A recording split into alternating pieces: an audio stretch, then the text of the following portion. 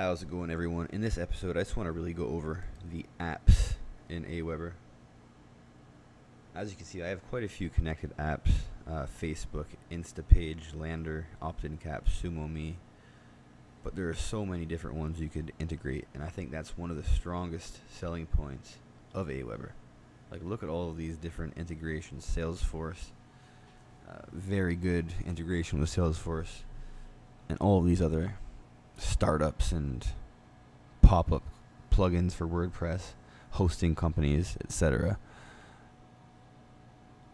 Click the link below to get a closer look at all of these different apps, and it is an affiliate link as a disclaimer, so I earn money from successful sales off that click.